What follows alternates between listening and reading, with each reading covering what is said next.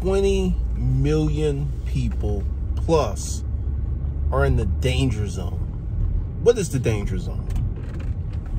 Essentially, 10 million people are on the verge of being evicted, and 5 or 10 million people are behind on their mortgage, but they're being protected by the CARES Act.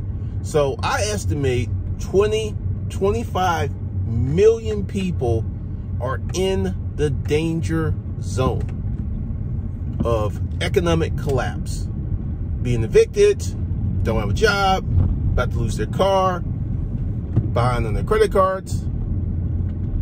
But here's what's funny. There is a worker shortage across the nation. Restaurants are paying 15 bucks an hour to get folks to come in. And there's a service delivery company up in New York. I forget where the article was. But this guy was bussing in people from Alabama because they could not find enough workers to run their trucks. They were bussing people in and putting them up in hotels so they can go ahead and run their business. Now, what does this mean? We're in a very strange economy. There are jobs, there are opportunity, but people do not want to work. I blame a lot of this on social media. With social media, you see these people who are having lunch in the middle of the day. They're just hanging out. They're just doing what they need to do. They're doing what they want to do, excuse me. They're doing what they want to do. They don't seem to have any cares in the world. They have all this free time. And this is what people want. During the great pandemic, and with the stimulus prop up, that's what it was, the stimulus prop up, people, for the first time in their lives since they were a child, because when you're a kid, you have time, freedom, and someone else is supporting you.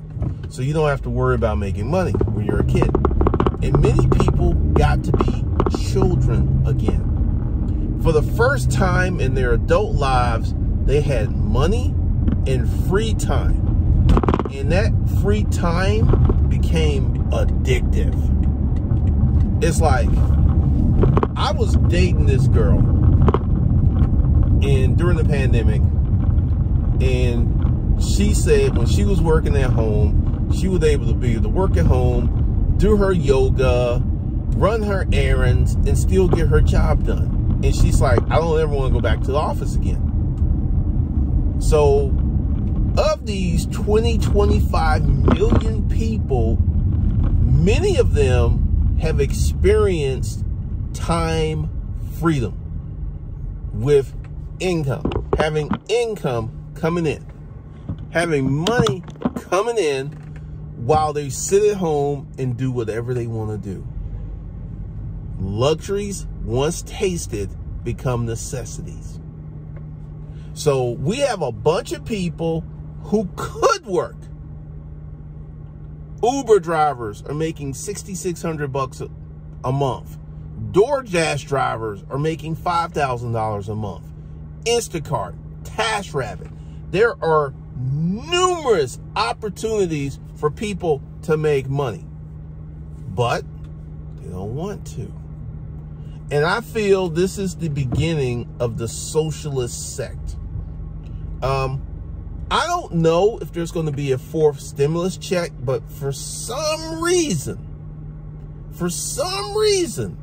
I would not be shocked if there's a fourth stimulus check, because right now the country is de-evolving. And what do I mean by that? Back when I was growing up, it was a thing, it was a matter of pride to get a job. You want to know one of the most coveted jobs you can get when I was a kid? Being a bagger in the grocery store. They would get you a little white shirt, a little tie. You You would bag up people's groceries. You would take their groceries to the car. Often they would get tips. It was a sweet gig. You would be in air conditioning. You would be working. You'd be helping out friends. It was a sweet gig. It no longer exists. I think Publix has baggers now. I think Publix does. I know Kroger does. Well, Kroger actually does. But being a baggage boy was a coveted job. And you had to wait in line to get it, because once people got these jobs, they didn't let them go. It was a matter of pride to work, earn money, and take care of yourself. That's out the window. That's gone. Right now, we have a social media OnlyFans, how can I make money sitting at home while I sleep type of economy. And there is nothing wrong with seeking to create a business opportunity that makes you money. That's a good thing.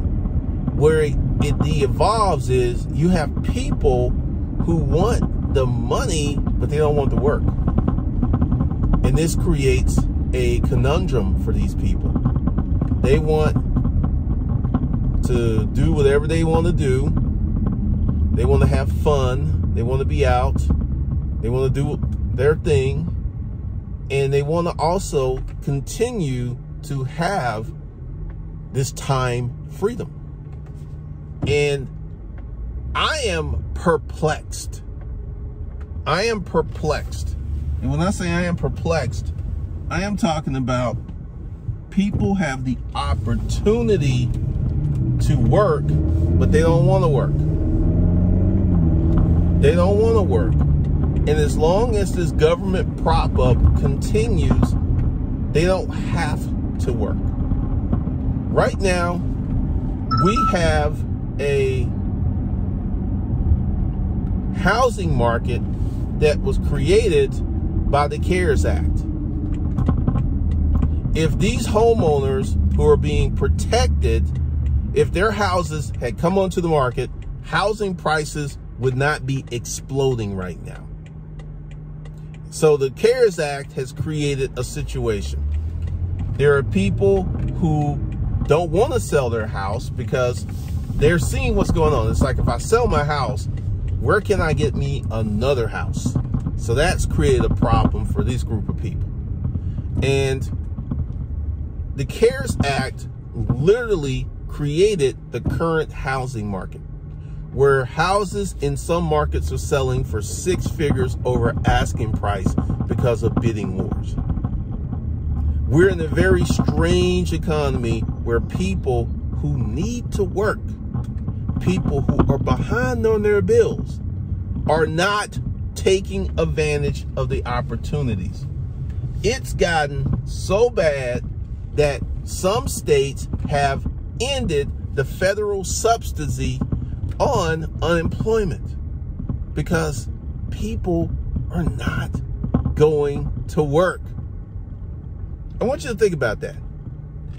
Right now, there are many states that are like, hey, we're going to cut out this government money and to incentivize you to get a job and go back to work because employers are struggling. And also, it's not about the money. It's about the time. That's the big issue. It's about time. You cannot, like, during the pandemic, we had a lot of women run to OnlyFans, right?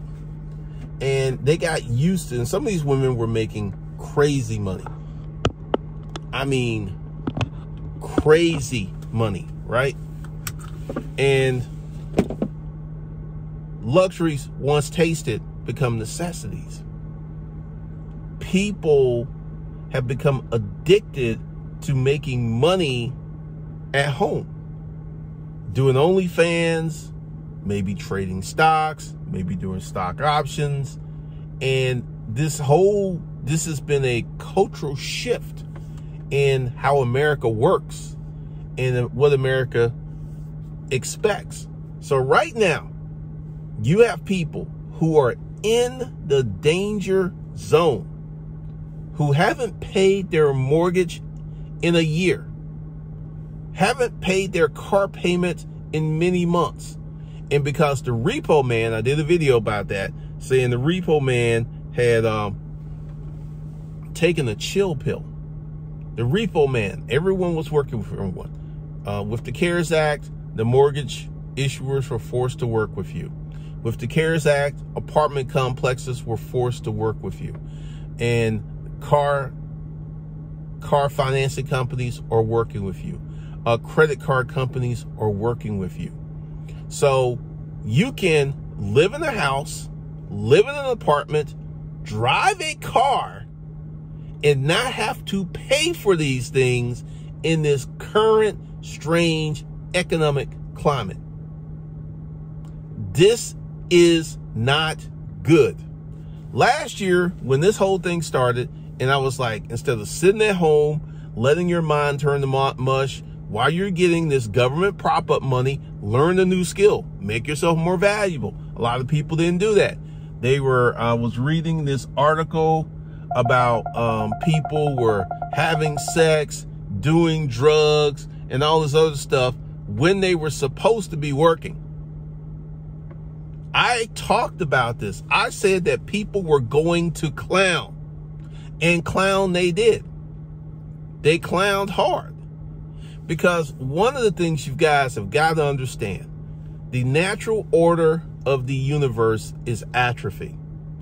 If the universe is left to itself, it falls apart. Look at a house that's vacant. Go to a small town and the house has been vacant for 30, 40 years. It is literally caving in on itself because it doesn't have any energy. It doesn't have life force in it. And right now, we have a lot of people who are experiencing personal atrophy. As a person, they're not growing. They're not learning new skills. They're not hustling. They're just chilling, sitting at home, rubbing on Big Booty Betty's booty and chilling. And they're de-evolving. When I was a kid, there was periodicals. That's a fancy word for magazines. And there was Popular Mechanics and some other magazines that always had these little tasks and things to do. Very curious. It's like build a race car, build a model, do these things. That culture is gone. Everyone is trying to secure the bag. Everyone is trying to make money with the least amount of work possible, which, let's not confuse being efficient with being lazy. If you build a business like my current business, in time it's going to become way more efficient because I'm going to hire people. I'm going to have protocols. One of the things I'm going to do is get a phone for that. I already have the phone for the business. I just got to have it turned on and then transfer everything to that phone. That's going to probably happen today or tomorrow. So let's not confuse efficiency and quote working smart with being lazy. And right now it is wild that so many people are choosing not to work when work is available. Let me say that again. Many people are making a conscious choice to not work when work is available.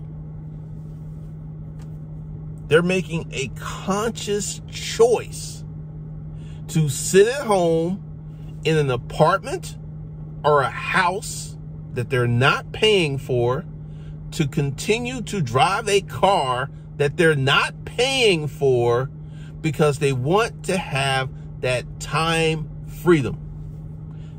I mean, I'm gonna be real. I'm gonna be transparent with you guys. When it took me 12 years to get back out into starting a business that wasn't on the internet, I remember my second year of YouTube. My first year I made $62,000, which was thrilling because I was making money from my organic. It was thrilling. That second year, I made almost 100K. And I'm going to be honest. I wasn't working that hard. I wasn't doing the 40-hour week. I was probably putting out 3 videos a week. And once I developed my process, it took me I was working 10 hours a week. 10 hours a week.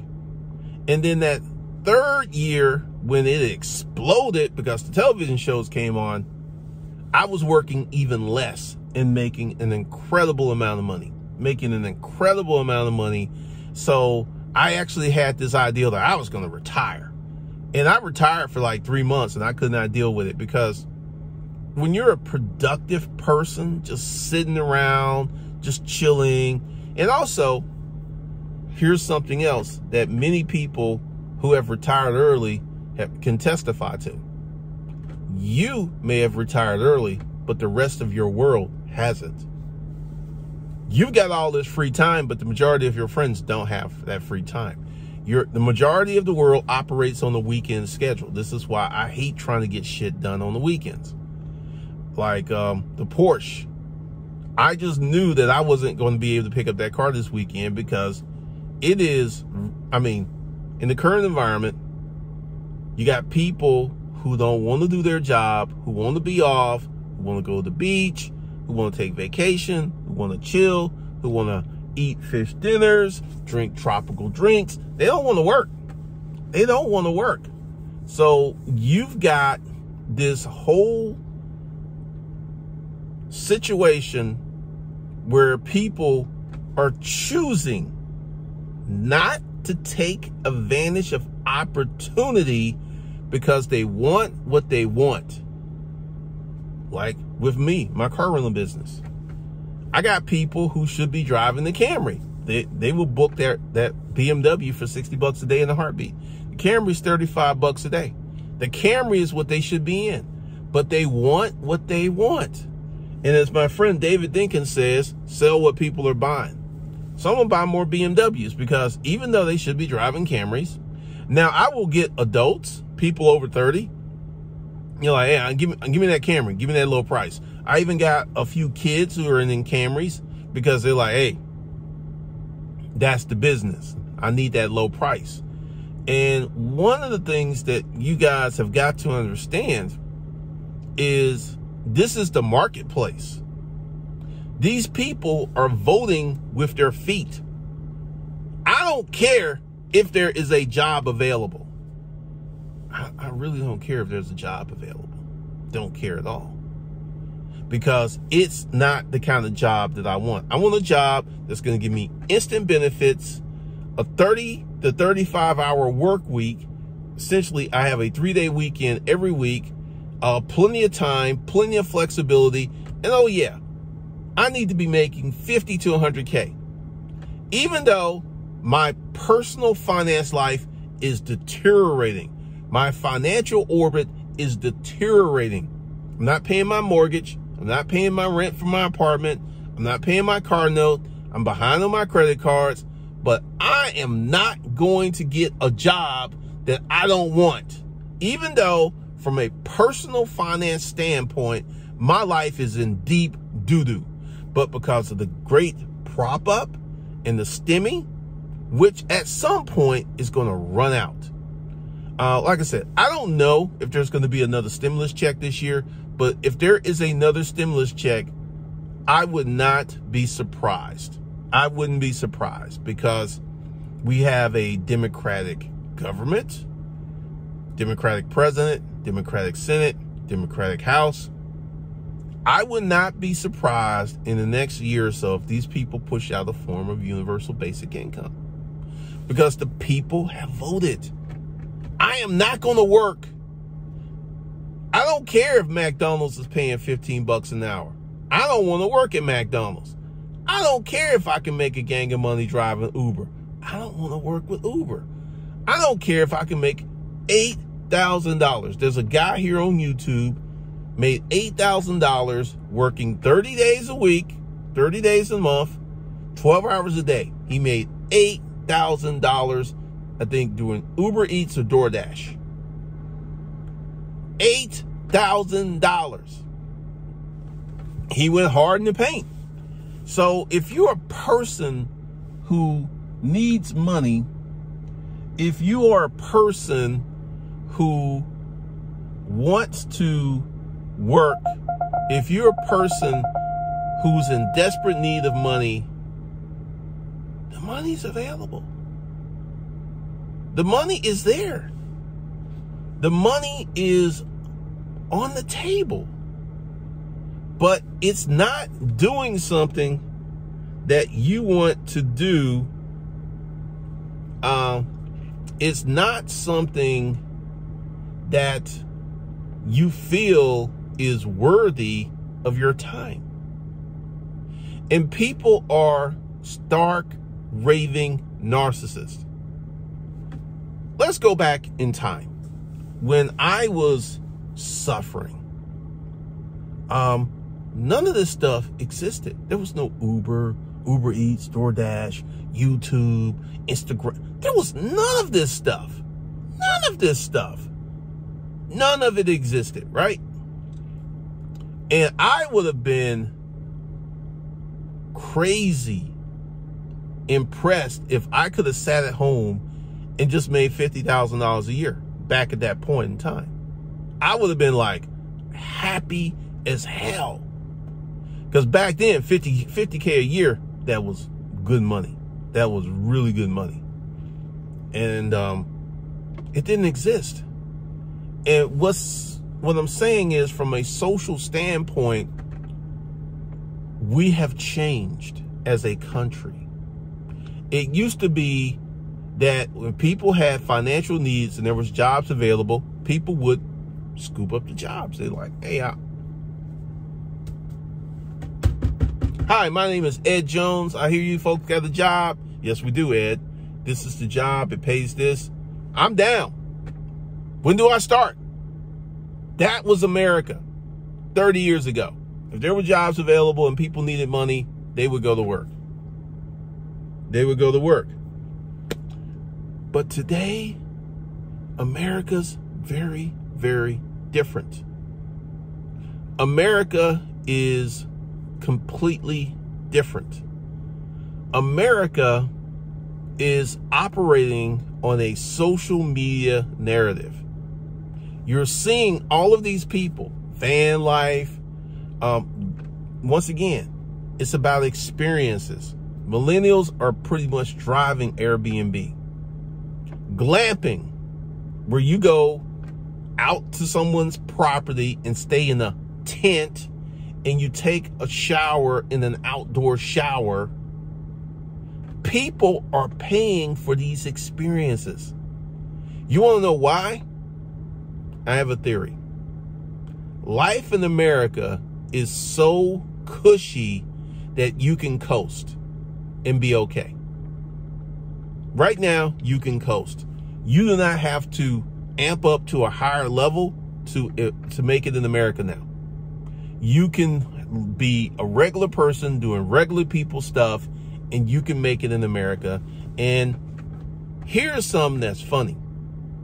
If you are at the poverty level in America, you're still richer than 85% of the world. Let me say that again. If you're at a poverty level in America, you live in a house with air conditioning, cable, Netflix, all this other stuff. You drive a car, may not be a luxury car, but it's a car. Do you understand that the majority of the world doesn't have a car? Do you understand the majority of the world doesn't have air conditioning? The majority of the world doesn't have air conditioning. There are people in Africa right now out there. I don't even know what time it is in Africa. Let's see, what time is it in Africa?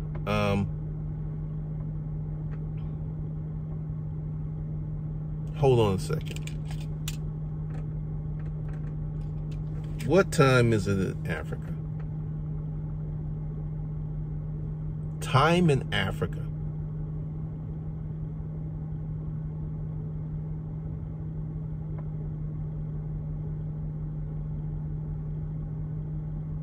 time in Africa. It's 4:13 p.m. in Africa right now. There is someone in Africa, in Egypt, who is sweating their booty off because they don't have air conditioning. They don't have a car. They don't have cable. They don't have Netflix. But right now in America, it is set up where you can actually coast and be taken care of. It is set up where you don't have to perform at a high level. It is set up where you can just exist, have lunch with your friends, just hang out, just chill. Even though you're not paying your mortgage, you're not paying your rent, you're not paying your car payment, you're not paying your credit cards, and everyone is working with everyone. And here's something that I predict is going to happen. At some point, all this is going to go away. The great government prop up. I do feel, because there's so many people who are behind on their mortgages, that the government is going to create a law forcing these mortgage companies to put these extra payments at the end of the mortgage. Essentially, the government's going to create a program forcing these mortgage lenders to modify these mortgages, because we're moving to year 2 of this. And let's say your mortgage is just $1,000 a month and you haven't paid your mortgage in 24 months. That's $24,000. Most of America cannot come up with $24,000. So as the problem continues to grow, I fully expect some type of government legislation to continue to protect these people. And this is what I'm talking about. You could have went out, got yourself a house, not paid for it, and the government in the current economic state we live in is going to protect you. It's crazy. But at some point, let's go 4 years in the future. I'm estimating 4 years in the future, all of this stuff will be solved. I was reading an article, and for those of you who don't want to get vaccinated, the places with the highest vaccination rate, COVID is all but disappeared. The places, the red states, the Republicans, COVID is surging. It is surging. Just put that out there, because a lot of people getting real political on vaccinations and stuff, but you're in the area where a lot of people are not getting vaccinated. Your chances of catching COVID have increased. And, you know, say what you will. I got vaccinated because I knew that I'd be starting this business and I would be coming in contact with all kinds of people. Essentially, with my internet lifestyle, I have come in more contact with more strangers and more people in the last 2 months than I have in probably the last 3 or 4 years. So that's one of the reasons I got vaccinated, because I knew that I would be out here shopping for cars, meeting new people, doing all this other stuff. So my exposure rate to the public has 100x. So that's one of the reasons I got vaccinated, and I'm glad I did, because once again, I don't want to catch this, super bug or whatever you want to call it. And once again, there are people who are still getting COVID. Oh, she's walking. I was wondering what she was doing. There are people who are still getting COVID. There are people who are having issues, and it is going to continue on. So, one of the things you guys need to understand is, if you're a hustler or a business owner, this is great opportunity. You want to know why it's great opportunity? So many people have opted out of the game. They don't even want to get a job, let alone start a business. So there's way less competition in virtually every sector. Now, OnlyFans, I don't know how the OnlyFans thing was working, but It's crazy. It is just crazy. Right now is the best time, in my opinion, to start a business, because everyone's working with everyone. Essentially, let's say you start a business and you fail. Not a big problem in today's environment, because everyone's working with everyone. It's hard. We got COVID. We got the pandemic. So this is the best time for you to throw your hat into the ring or pull out your dance cart and start a business, because less people than ever are actually trying to start businesses. Less people than ever. And this is going to create so much opportunity, create so many opportunities for true hustlers, because we have the socialist sect. We have the people who are going to sit at home, collect these government checks, not pay their mortgage, not pay their car note, not pay their rent. Right now, you're going to have, like, there's a segment of society that is all part of the get over culture. And there's a segment of society that's going to ride this puppy until the puppy stops running. There are people right now who are working, but because of the government prop up, they're not paying their mortgage, they're not paying their rent. And these people are being protected. They're getting away with murder right now. Also, there's another thing that's going on. The crime rate is going through the roof. People are committing crimes at unprecedented levels. I'm talking about credit card fraud, car thefts, real carjackings, not the fake carjacking story that I was told, but real carjackings. So expect the economy to be funky, crazy, wild, strange for another. But for me, it is strange that there's opportunity to make money and people are assiduously not taking advantage of these money-making opportunities because they want the perfect job. Just like this chick who didn't want the Camry but flattened my tires on the BMW. She didn't want to drive what she should have been driving. And a lot of these Americans don't want to do the jobs that they're able and fit to do because they feel that they want a better job. And during the great government prop up, they can get away with it. They can get away with it.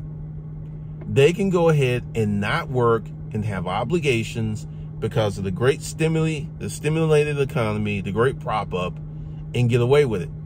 And what I feel is these people who are being picky, I feel that their economic futures are going to be very, very bad.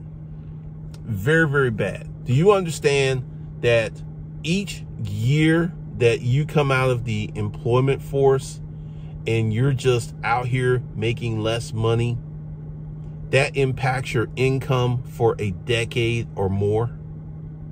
So a lot of the people who are choosing not to work, who are choosing to step out of the economy, who are choosing to not scoop up Uber or DoorDash, and I've seen it in the comments, jobs, man, they don't pay nothing, man, they got you working like a Hebrew slave. And I'm going to say to you, you guys don't know what it is to work like a Hebrew slave. You don't know what it is to work a hard job, a hard manual labor job, that when you come home and you sit down, you are so exhausted because you're literally worn out. A lot of you have never worked that hard. And a lot of these new jobs are so easy. I remember Sinbad was talking about working at McDonald's, where essentially you just tapped an icon on the kiosk and it had a picture. Oh, hamburger, bam, Whopper, bam, drinks, bam. Not numbers, just a picture. So it's like, oh, you want burn pictures. So you guys, even in fast food, you're not working as hard as they used to work in fast food. I remember in high school, And this was another coveted job if you can get it. A girl that I really took a liking to, she got a job at Jack's. I don't know if that restaurant still exists, because it was like a hamburger joint. They serve hot dogs, and she got this job at Jack's. And I remember going to Jack's, and she was at the counter, and she's like, "Hi, this is Madison. Welcome to Jack's. How can I serve you?" And that girl was gorgeous. She was just gorgeous. And she had that little job, and she took that money and bought her a car. And it was just such a different world, because notice, think about this. When is the last time you've seen an extremely pretty chick work a dirty job? You rarely see that. When I was coming up, it was the norm. I don't care how good looking a girl was. She would work any kind of job. Madison was, on a scale of 1 to 10, Madison was a 15. I mean, beautiful smile, long curly hair, some perky breast, and a fat booty. The girl was beautiful. And she was working a job that many women who look like her today won't even consider. It's like, I'm too pretty. I remember years and years ago, I was at McDonald's, and this girl, she was really pretty. She was working at McDonald's, and this player type, like, "Baby girl, you too pretty to be working here." And I kind of like, "No, she ain't. She ain't too pretty to work. You need to stop doing this." I lost it on him, and he looked at me like, "Man, I'm trying to get my Mac on." I'm like, "Elevate your Mac. She ain't too pretty to be working here. She ain't too pretty." And essentially, I want you to think, when is the last time you've seen a very pretty girl working a low-wage job? You don't see it. Now, you will see them in higher-end restaurants where servers can make $1,500, $2,000 a week. You will see them there, but you will not see them at McDonald's. You will not see them at Popeyes. You will not see them at these. You just won't see them. You will not see them, because I noticed a restaurant that's called Buttermilk. It's a farm-to-table restaurant. And when I first started going there 10 years ago, the staff was hot. I mean, there was this one chick, she had a booty, and she had that crazy walk. I mean, when she walked, she was pow, pow, throwing it. That was just her natural walk. She just slanging it. Go there now, they're not so attractive anymore. Everyone there is like a 5 and below. And this is one of the cultural shifts that we're encountering today. That people who could work these jobs are not working them. They're not. So it's going to be interesting. Next 5 years are going to be interesting. I'm going to be building businesses because, like me, a lot of people were like, "Man, why are you doing that? That's a lot of hassles. You know, there's something easier." I choose to go where the money is. I do believe in 2 years, this business is going to be crazy profitable, and it's still going to have issues. I'm still going to have repairs. I'm going to still have renters messing up stuff. It's just, that's the business. It comes with the job, man. It comes with the job. So I got some new training coming up in July, the corporate papers. Give me some time to really hammer that down and talk about that. And also, I got some credit training that's coming up because Bandman Kevo, I mean, maybe I need to get me some jewelry and do this and flash and point to my watch and stuff, because many people, he's convinced people, because I've listened to his advice from a educated perspective, and I know it's garbage. It's absolutely garbage. And one of the things that I'm getting ready to do is do some real credit training and some real credit repair and some real credit guidance, because certain things I have known for years. I don't even see anyone on YouTube even talking about this stuff. So look for that.